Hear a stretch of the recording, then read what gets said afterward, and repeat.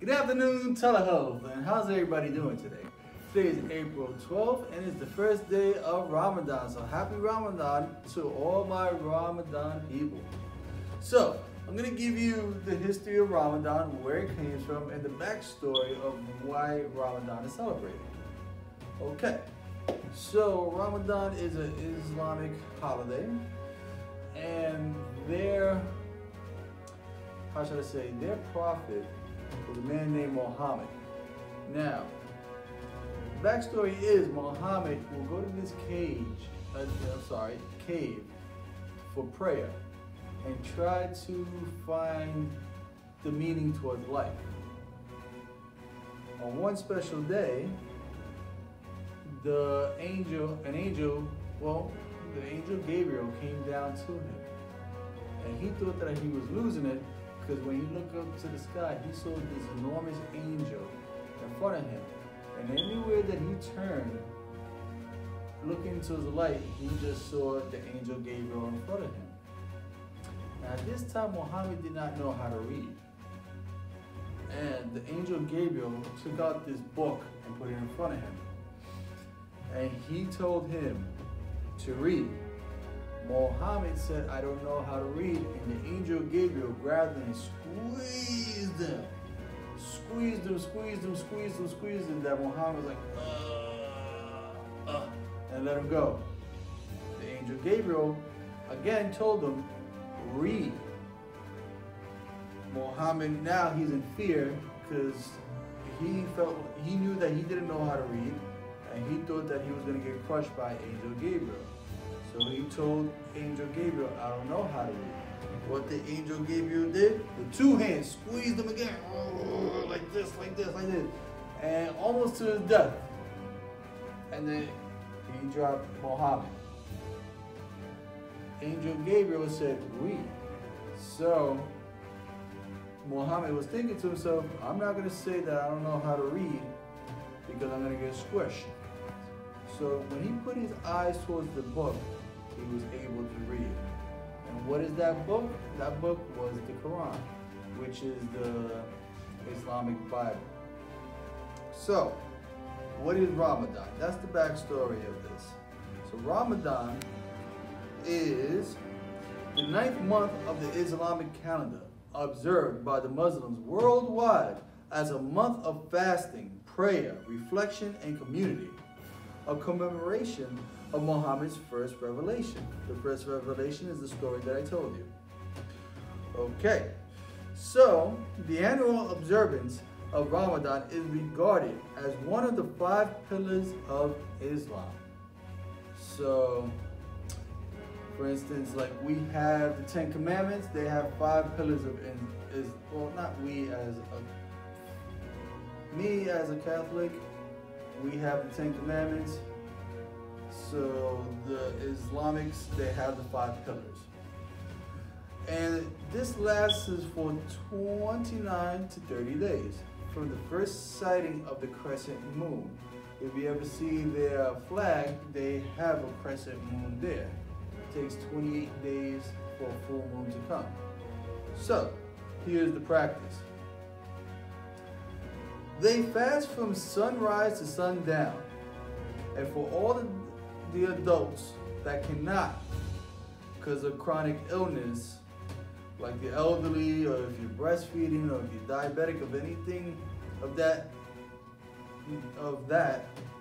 if you have one of those illnesses, you don't have to practice it. But the ones that are 100% A-okay, you can't eat or drink from sun up to sundown.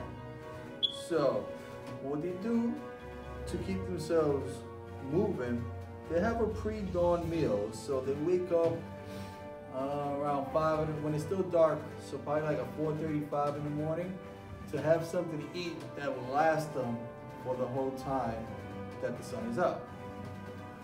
Okay, but at the nighttime they break their fast, and that when they break their fast is referred to suha, and the nightly fast that breaks the fast is referred to iftar. Okay, now why do they do this? Well, they do this for reflection of prayer, community, and the commemoration. So, what is the spiritual reward is, if you are able to fast throughout the sun up to the sundown, it believes that all good fortune will multiply and double for your life. Such as your health, you'll be healthier than ever. Such as your wealth and prosperity, this year coming around, you gain more wealth. So this lasts for a whole month. Also, they cannot eat or drink. They cannot, this really is a tough time for people that smoke cigarettes, because if you're an Islamic person that smokes cigarettes, you can't have a cigarette for the whole month. So very tough for those people. Also, other sinful behaviors, which is like sexual activity, you cannot have that as well. And this whole month is they devote themselves to prayer and the recitation of the Quran. Okay? So, there is a couple of things that they do. So the important date is the beginning, which is today, another night that's called the Night of Destiny, and the Eid. So I'll tell you what the beginning and the Night of Festival, the Night of Destiny stands for. Okay, so beginning, they have words that are hard to pronounce, so I'll try my best. The beginning. Because of the hilal, or the crescent moon, typically occurs approximately one day after the new moon, Muslims can usually estimate the beginning of Ramadan. However, many prefer to confirm the opening of Ramadan by direct visual observation of the crescent. So after the full moon comes, after the full moon goes into a crescent moon. So when the first day that you see the crescent moon, which is today, that's when Ramadan starts for them. Then they have a Night of Destiny, which it is said in their language, Laylat al-Qadr. It's considered the holiest night of the year for them. It is generally believed to have occurred on an odd-numbered night. Okay, during the last 10 days of Ramadan. The Wood Buhair believed that the Laylat al-Qadr was the 23rd night of Ramadan. So the Night of Destiny within these last days is, within the last 10 days, it falls on an odd number. And then is the Eid, the E-I-D, Eid. The holiday of Eid al-Fitr, which marks the end of Ramadan and the beginning of the Shawwal, the next lunar month, is declared after the crescent new moon has been sighted, or after the completion of the 30 days of fasting.